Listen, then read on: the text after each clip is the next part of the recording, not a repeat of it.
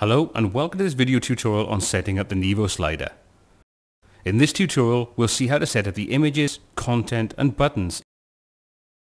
To set up the slider, go to Appearance, Customize, Front Page, Slider and Slider Type. Select Nivo Slider from the drop-down menu, wait for the page to refresh so that changes can take place. Now click on Add Slides to add your images. For the pop-up, click on Add Slider from the left-hand side. Now select your images.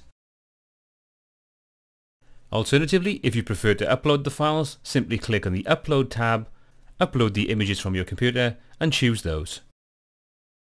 Now select each image individually and input the following information. Title. Write a title for your slide. Description. If you want to display a description of each image or slide, you can write that here. Button text, insert your button text, and button link. If you want to link your slide with other content, just put the content's relative link here. Click on Update, and in the next window, reorder your slider images according to your needs and then hit Update.